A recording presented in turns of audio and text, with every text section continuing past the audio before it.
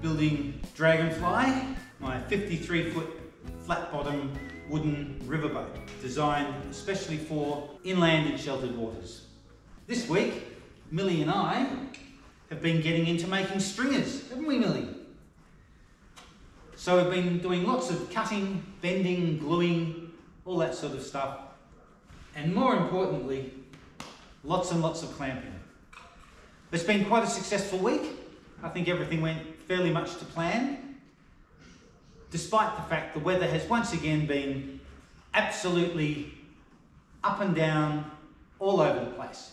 That's why I'm doing this introduction from in the workshed, because outside it's blowing a gale and the wind noise is so loud that I can't do my usual introduction of walking around showing a little bit of greenery and nature and that sort of thing. So due to the horrendous weather outside, I'm doing the introduction from in the workspace today. Anyway, stick around. Millie and I will show you what progress we have made this week.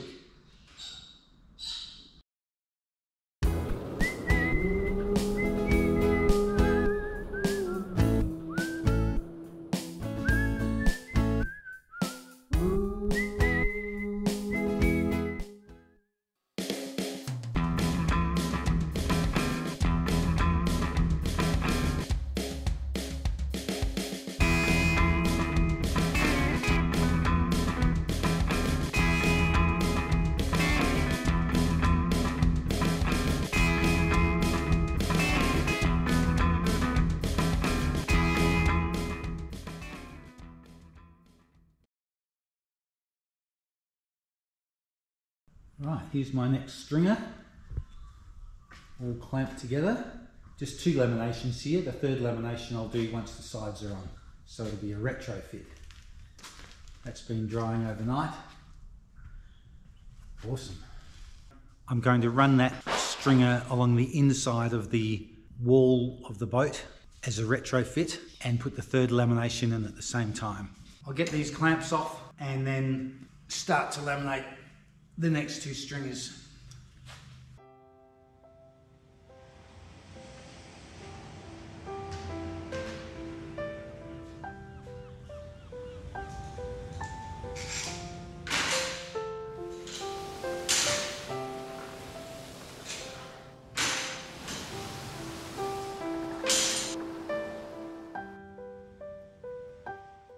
I thought I would get quite a lot of spring back from these laminations, but I haven't got much at all. I thought that when I took the clamps off from here, I was going to get a lot of spring back, but you can see there's hardly any gap there at all on that one. Same there, and even when we come around to where we've got more of a curve, still no gap. So I'm really pleased with that. There's a bit of a close-up of how my clamps and laminations look. I'll take the rest of these off. I'm very pleased with that. Great.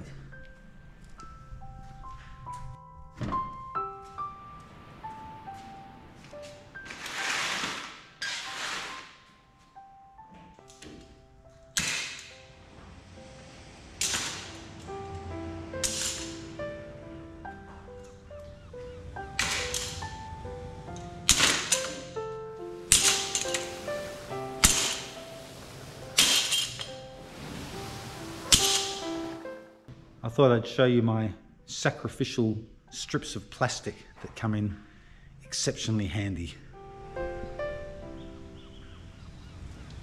Once I'm done, I just roll these up. I keep them on the shelf, and every time I'm doing a gluing job, I just roll them out. And that keeps my paved floor reasonably glue-free. I just realised that I forgot to level up this central bulkhead before I started gluing the stringers in. Fortunately, I'd only glued one joint. It was very easy to break that joint, straighten up the bulkhead, ready for the next stringers. So there's my level. I've checked that with a laser level as well, and that's keeping that bulkhead nice and plumb while I glue the stringers into place. Lucky I discovered that before I did all the gluing. I've just finished putting the third stringer on. I can't do the next one until this is dry because I don't have enough clamps for that. So I'll show you this bit and then I'm going to have a break.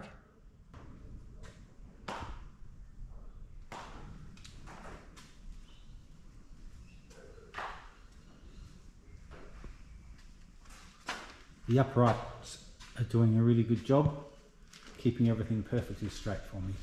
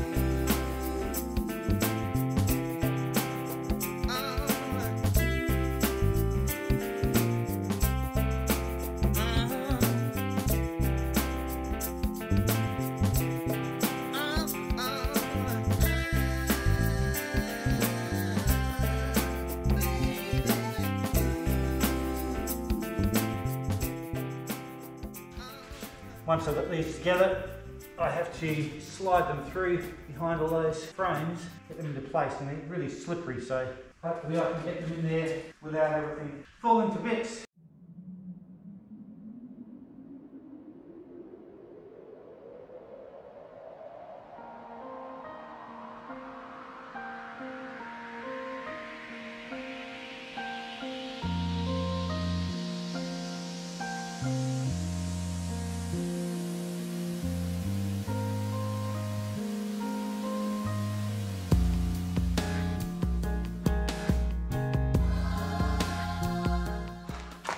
Now I've got to try and slide that through behind these frames without all the lamination slipping apart. I had a bit of trouble with these ones. The second one was a lot easier, so hopefully this last one, I'll get everything more prepared, should be able to slide it through. It's really a two-person job, but I think with a few clamps I can get it in there.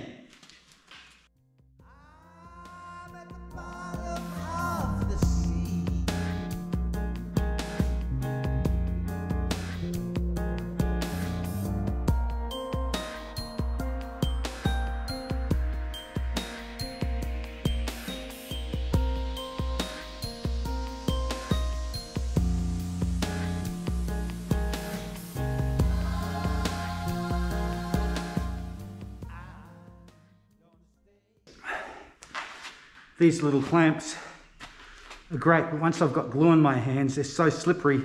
Try to squeeze them and they just slip out of my hands.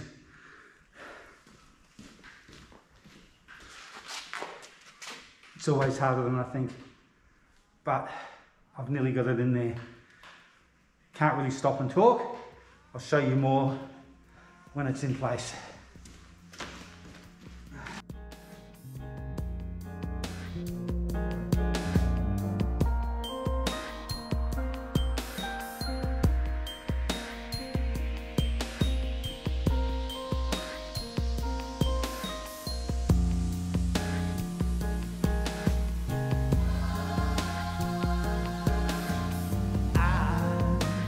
Stay down, down.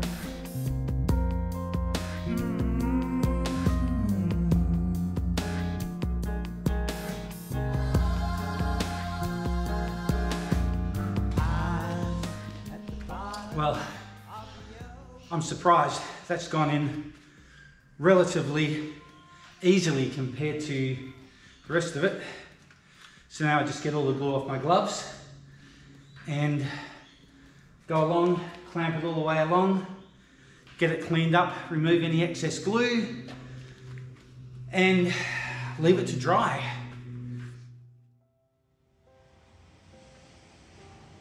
I hope you enjoyed this week's video. If you did, please click the like button down below and remember to subscribe. I will see you all again next week.